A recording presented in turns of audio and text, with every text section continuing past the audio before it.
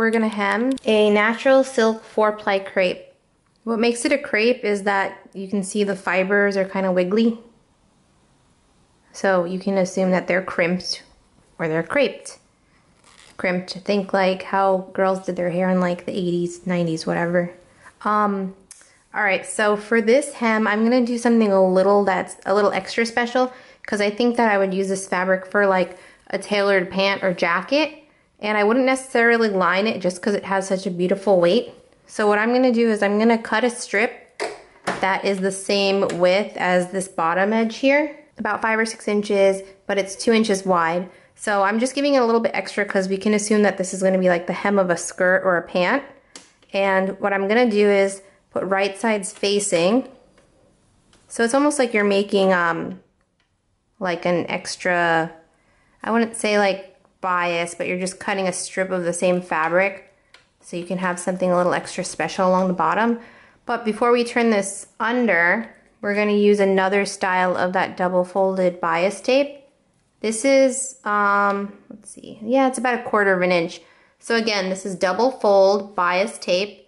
That means that it's folded, you consider like the center, like your mirror line, so that would be 1 fold and 2 folds. So double folded bias tape at 1/4 inch. So when you're buying it, the width is 1/4 because that's the finished width of the bias tape. So I'm going to put the bias tape along this little additional piece. And I'm going to use my Wonder Clips again, just because it's going to keep it secured. And then I'm going to sew that 1/8 inch closest to the edge that's on the inside of the fabric, not the hem side, the inside. So I'm just using a straight stitch again. You can use pins if you don't have the Wonder Clips. You're just going to want to make sure that the bias tape is has this fabric sandwiched as well as possible inside of it.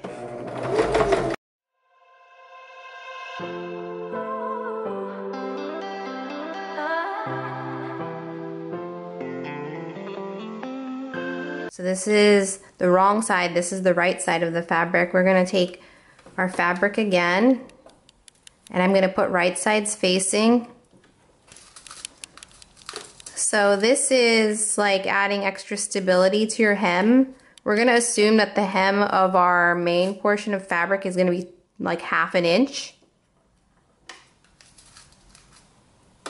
So what I'm going to do is now I'm going to join these two pieces, right sides facing, so right side of fabric to right side of the fabric at 1/2 inch.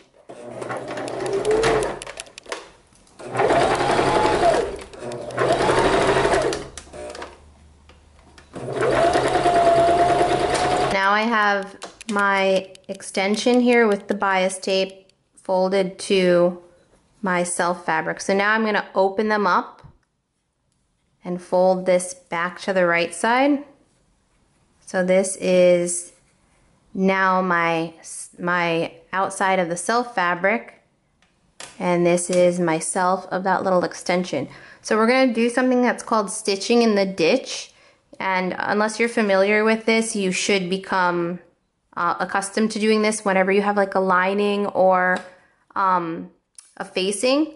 So step 1 was we added the bias tape. Step 2, we put our little strip here facing the right side of the fabric. Now what we're going to do is we're going to open this up and we're going to push all the seam allowance toward our extension. So in most cases you would press that, but I'm just going to pin it for right now so I don't have to run back and forth to the machine. So I have all of my seam allowance pushed toward that extension piece, and I'm going to stitch in the ditch. So I'm going to stitch as close as possible to our original seam on top of the seam allowance.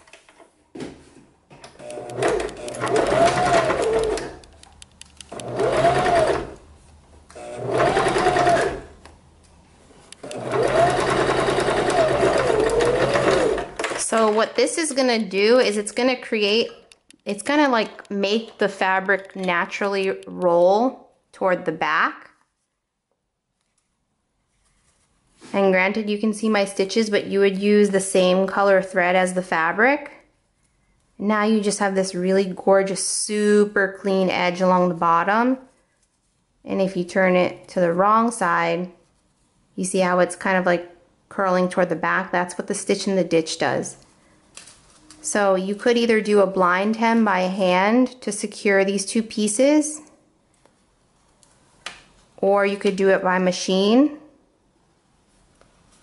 I'm gonna do it by hand just because I think it would look nicer. So I'm gonna put a few more pins in here. Got my needle threaded. I just had it in the machine just to hold on to. All right, so what you're gonna do is I'm gonna push all these pins down a bit. Depending on what fabric you're using to do your blind hem, you could pin running parallel to this bias tape. But what we're gonna do in this case is I'm just gonna like let this roll over a little bit. And this is where it gets tricky. So I'm gonna pick up just a hair of the fabric underneath my bias tape. And then I'm gonna pull this through. You don't wanna pick up too much because you don't want it to show on the right side of the fabric so that it can be like a true blind hem. So I'm just gonna pick up like one teeny little thread.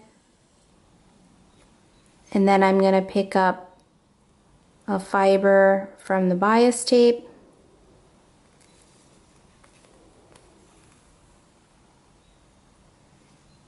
And I'm gonna pull that, but not too snug.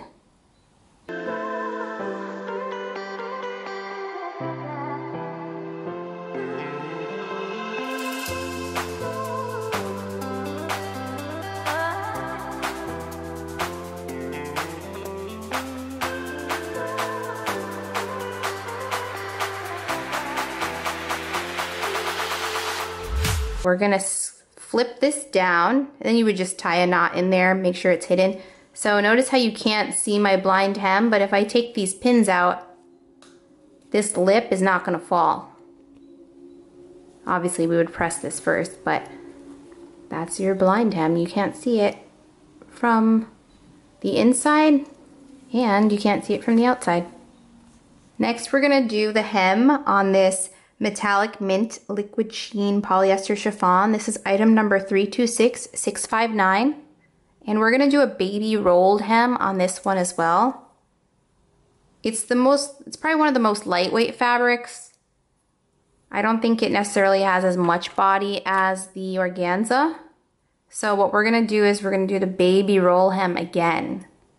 So because this fabric is so slippery and so lightweight, when you roll with your fingers, the fabric usually conforms to whatever you're doing to it. Otherwise, you can go and you can press it. There are a few different ways to do a baby hem, but I prefer just doing it by your hands. You can obviously measure this out and then pin on a diagonal. And that's just step one. This is just to get the first roll of the baby hem, because what you want to do is you want to hide this raw edge inside of that hem. So now that we've rolled our 1/4 inch there, I'm going to do the second roll. And we have to be sure that this rolls perfectly so that it hides the raw edge of the chiffon. So I definitely highly recommend pressing your first fold first, and then rolling your second. Use a presser cloth too. There's also a foot that does the baby roll hem, and you have to do a little practice with that before you preach, that's for sure. You can buy those attachments at different increments depending on the size of the baby roll hem that you would like to achieve. So now that I've pinned that over, I'm gonna do the 1/8 of an inch stitch closest to the inside of my fabric. And obviously you would use thread to match, but I'm using contrast so I can show you once this is sewn. Don't forget you have to use a thinner needle with lighter weight fabrics because they have a mind of their own, and chances are your machine will eat them up if your tension is too high, if your needle is too thick, if you're using the wrong stitch length. So I've got mine on a 3 right now. Take your time. You can leave your pins in if you like.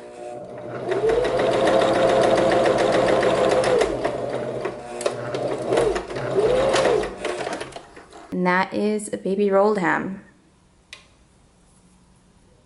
And it's nice and clean on either side. And then once you press it, you'll get like a lot more of that flow back too. Now we're gonna do a hem on this Italian Pompeian red creped wool double cloth. This is item number FW11654. This is my favorite fabric to work with ever for making evening gowns. It is just enough stretch along the weft of the fabric. So this one's a little different. So when you have double-faced fabrics, you can pull them apart and you see these little fibers inside. That's basically what's weaving both sides of the double-faced fabric together. So you can just open that and trim those, and then it releases the fabric from being stuck to either side. So what I like to do is, I'm gonna do a baste stitch first so that when I'm unraveling, I don't unravel too far. So I'm gonna change my stitch length to a little bit higher. And I'm gonna do that at 1 inch.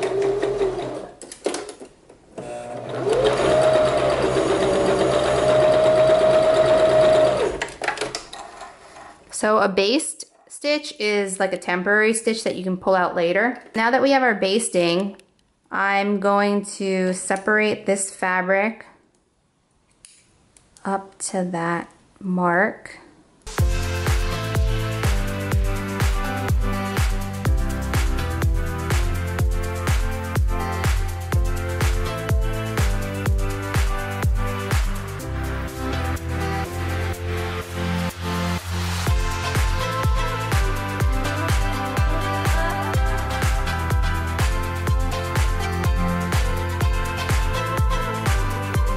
So now that we have both sides separated, but we have our basting so that we don't go past that, that line there, what we're gonna do is you're gonna fold this down. I'm gonna fold it down like 3/8 of an inch.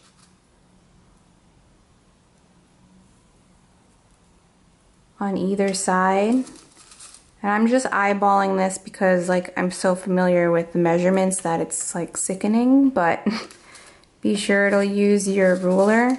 And because this is wool, it presses really nicely, but it's still not like super duper heavyweight when you think of wool fabric like a tweed or a boucle. All right, so that's one side. Now we have to fold in the other side at the same height. So instead of putting in a second set of pins, I'm gonna use the same and just pinch these two between my fingers. So if you use the ruler, you should have like a really perfect measurement on one side from your fold. And then you're gonna do the same with this outer edge. So now I have both sides pinned together. And I'm gonna run to the iron and I'm gonna press it quick. Do not press on top of your pins ever because they're gonna make indentations on your fabric. So now that I'm back from the iron, I just pressed this so it's like a nice little like wool crepe sandwich. So I'm gonna take needle and thread now.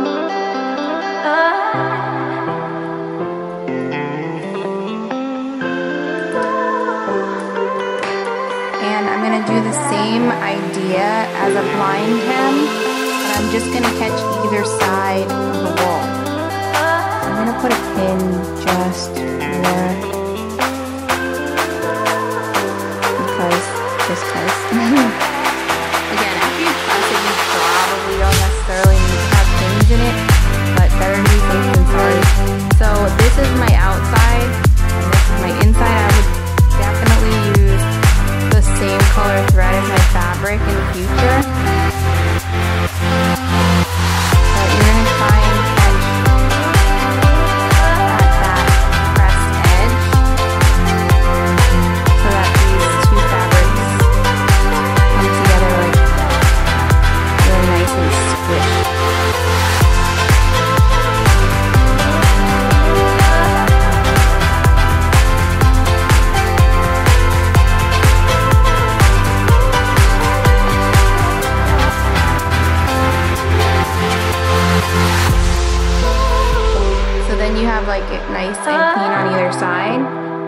this is to assume you wouldn't be putting a lining into this garment.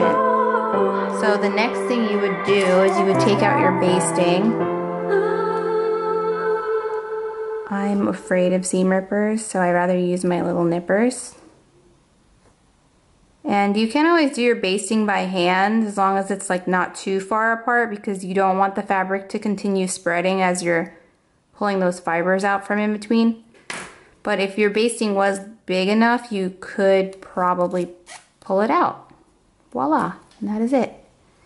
Basting out, and then now that that's sewn together, you could always do like a top stitch really, really close to the edge, but I think that would make it look cheap. So definitely stick to like the hand whipping in there. That is the hem for double-faced wool crepe. So now we're gonna hem velvet.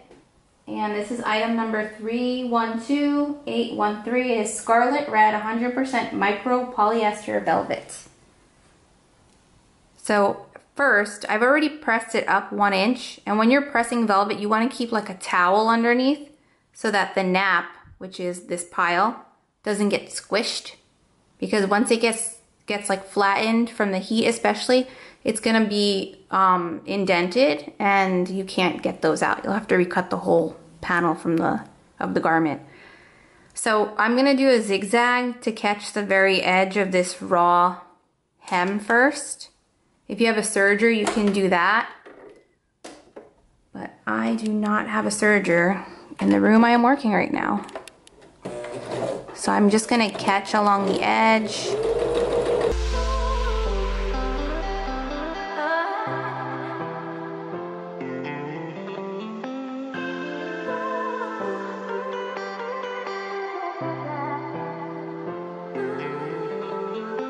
So now that that's finished, I'm gonna do a top stitch right at that edge. Again, only use silk pins in special occasion fabrics. Do not press on top of your pins either, especially with velvet. Well, in any case, but be sure to change your machine back to a straight stitch. And I need to adjust my length. Use 2 hands while sewing.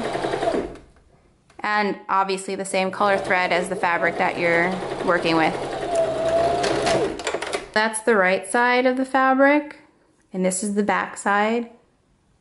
Again, you would probably most likely put a lining in with velvet fabric, but in this case, if you're just turning it up and want to clean finish the edge, you can just do the zigzag or the serge first and then turn it up and do your stitching right over top. Just be sure your stitches are, you know, between like a 3 and a 4 length on your machine. All right, so now we're gonna try out this baby roller hem foot. You can get this on moodfabrics.com as well, which is awesome because it's actually a very special foot. It has like this coil and bar. You can see it's kind of like twisting in there. So what it does is it's gonna roll the fabric as you're sewing it. So if you don't wanna do the more complex version of a baby hem, where you have to run to the iron and press that hem up and then press it over again and do all the pinning and stuff, you can use this foot. It is definitely not the easiest to use. I may have some issues trying myself. I've used it before, but it takes a little getting used to when you haven't worked with it in quite a while. Typically on a pleated fabric, such as this accordion pleated chiffon. This is item number 314078. And I love the color because it's kind of like this rosy pink. And the pleats are they're so consistent, which is really special. It's nice to use fabrics that have had some texture or effect given to them. So what we're gonna do is we're not gonna have the right side facing up. We're gonna have the wrong side facing up. And to start using this foot, you're gonna have to do at least 1 inch worth of stitching so that we can hold on to the tail end when we thread it through that fold over bit inside the foot. So I'm gonna do, I don't want it to roll just yet. Okay, so now we have this temporary stitch in here. Again, if you were doing this for real, you would use the same color thread as the fabric, but I'm just using the black so I can show you how to use it yourself. So you're gonna hold on to the tail ends and you're gonna pull those through this wounded part of the foot. You have to maintain the rest of the fabric laying flat, of course. So you're gonna pull that through, and then you're gonna notice that your fabric is gonna start like turning over like a wave, kind of like, think like a wave at the beach. So the really important thing to do is know that like from the back end of the machine, you're gonna have to pull the fabric through a little bit just so that it does consistent stitching on your actual hem. The other thing to keep in mind is that when you are hemming this, you wanna be sure that the raw end of the fabric is perfectly curling underneath that coil bit inside of the foot. Because if this doesn't roll under, then the foot isn't going to catch all of the fabric and do the hem the right way. So this is about like between an eighth and a quarter when it's finished. So we want to be sure that when we're rolling this raw edge under, it's actually turning completely inside of that. So you can do it ahead of time and kind of like guide it in, but it's naturally going to roll as you start using the foot. So I'm gonna pull the back end through a little. You're gonna wanna go a little bit slower. If you can change the speed of your dog feet, definitely do that.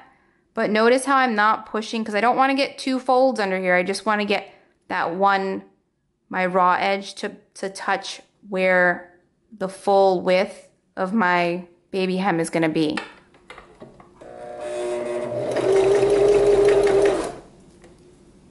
So take your time with this.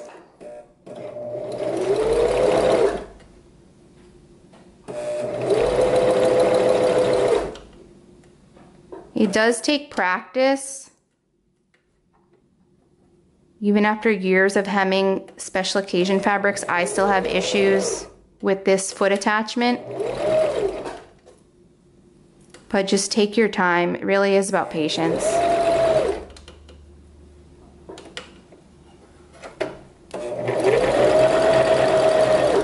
And then when you get to the very end, it's hard to do a back tack with this foot because you don't want the machine to like eat the fabric. And that is your baby rolled hem.